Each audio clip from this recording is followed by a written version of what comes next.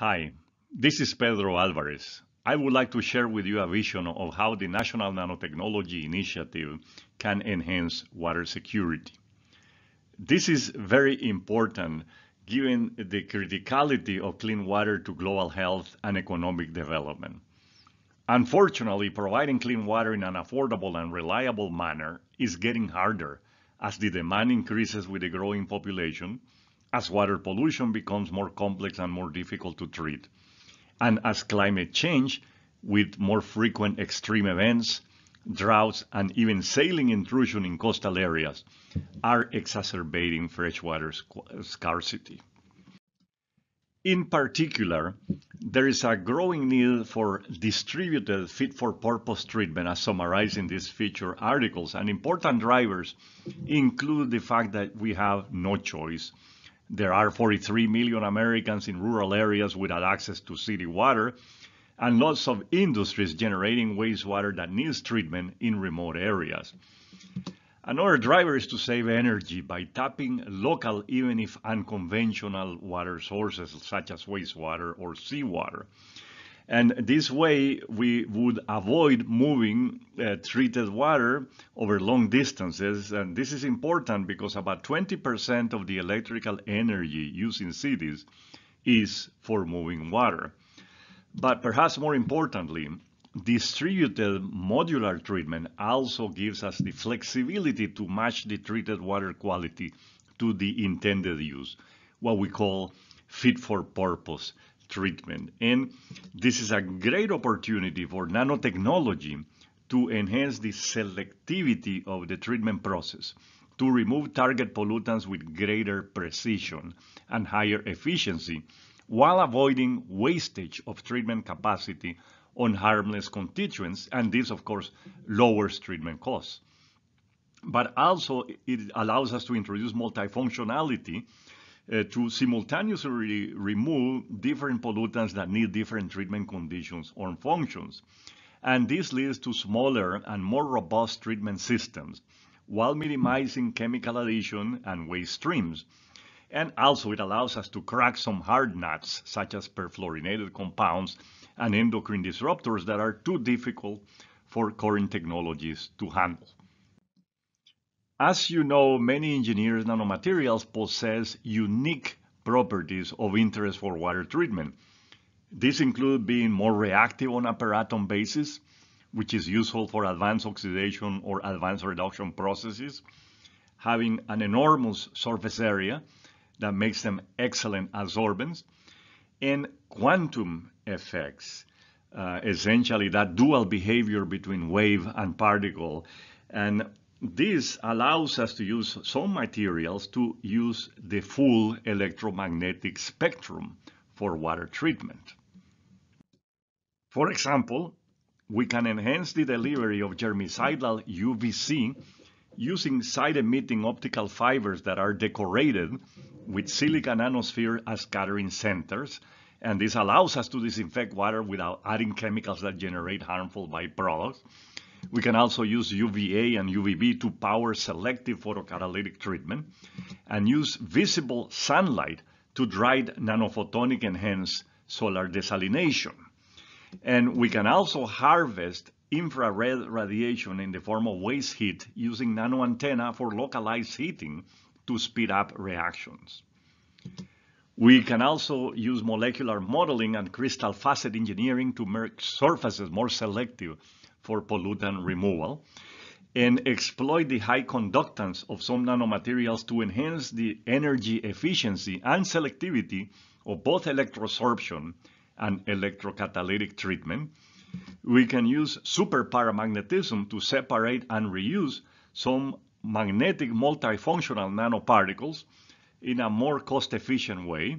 And finally, we can tune surface hydrophobicity and charge to enhance atmospheric water capture or the fouling-resistant properties of materials.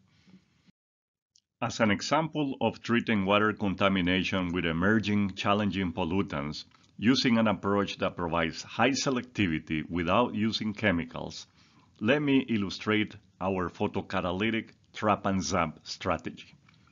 We made photocatalytic titanium dioxide nanosheets with large surface area and assembled them into micron-sized hierarchical spheres that are excited by light to generate hydroxyl radicals that destroy organic pollutants.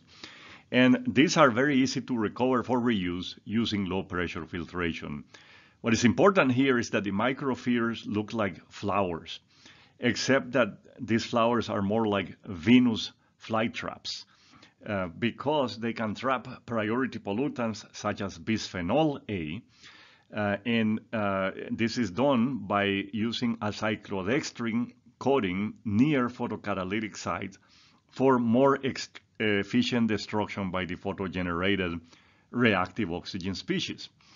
This is important because most of the ROS, greater than 95%, are generally scavenged by background constituents in water, and thus they are wasted. But here, they are used as intended due to the proximal absorption of BPA to the photocatalytic sites. And as you can see here, the cyclodextrin coating enhances removal efficiency compared to uncoated flowers, and this lowers also the energy requirements by 5-fold, which is significant for reducing treatment costs. Such water treatment applications involving the manipulation of nanomaterial surfaces to enhance selectivity can also be used to develop nanoconjugates that enhance other applications. For example, we can take advantage of the natural trafficking of some proteins called organelle targeting peptides to enable unprecedented subcellular delivery of nanoparticles to specific organelles. And this may allow us, as shown in this example, to target, let's say, mitochondria, which are the red bars, for partial suppression to treat obesity or Alzheimer's disease. And bioconjugates can also help us eradicate biofilms that harbor pathogenic bacteria or that stimulate corrosion. These biofilms are very difficult to eradicate because of limited penetration by chemical disinfectants. And to overcome this limitation, we created what I call magnetic Trojan horses that consist of magnetite nanoparticles with bacteriophages conjugated with them. These phages are viruses that exclusively kill bacteria. They're sort of like self-replicating green disinfectants. And the idea is to push the phages with a magnetic field, a weak magnetic field, all the way to reach the root of the biofilm and de-anchor it from the bottom. And after they are done with their job, these nanoparticles can be pulled back for reuse when you reverse the polarity of the magnetic field.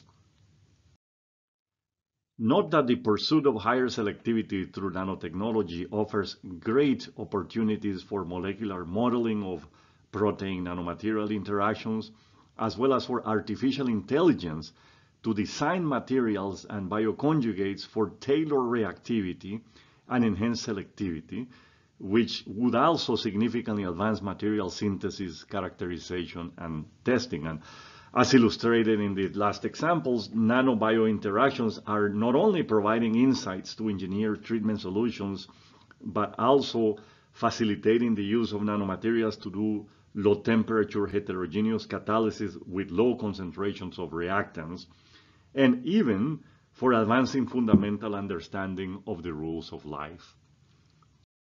We have an NSF-sponsored engineering research center called NEWT that is advancing decentralized, modular, fit-for-purpose treatment using nanotechnology, which we show to be scalable and useful to address challenges that are too difficult for conventional treatment processes.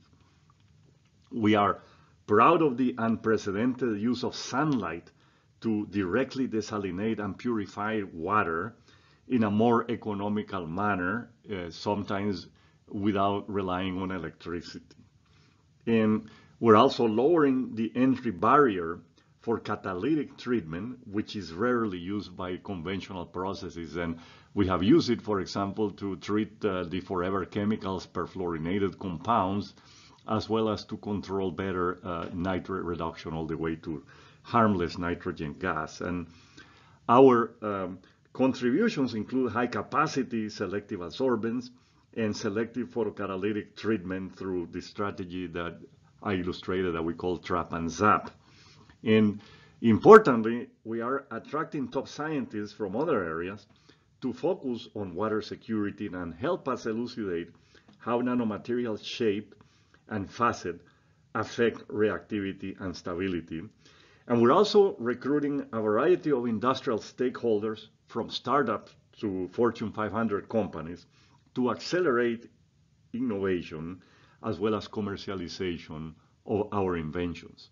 And I would like to invite you to visit our website, newscenter.org, to learn more about these activities. But I want to end by sharing some lessons that I learned while we were building Newt, which might be relevant to the revitalization and resurgence of the National Nanotechnology Initiative. The first point I want to make is that leadership is taken, not given. So we need to promote natural leaders. And of course, each NNI domain should have a vision that is compelling for both intellectual and practical reasons. And this is the main magnet that attracts talent and the main glue that keeps it together. I would advocate the use of the NABC value creation approach as a guide to accelerate innovation. This involves identifying a clear need rather than trying to find a problem for your solution.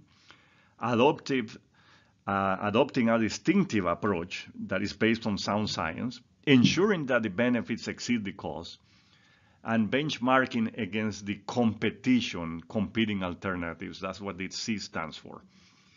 Of course, we need 5 things to enhance synergism and collective impact, and that includes having a common agenda, shared measurements, mutually reinforcing activities, and continuous communication and a backbone organization. And finally, I would advocate for the establishment of multi-institutional science and technology hubs that serve as a platform for sustainable innovation ecosystems in collaboration with industry. Thank you very much for your attention.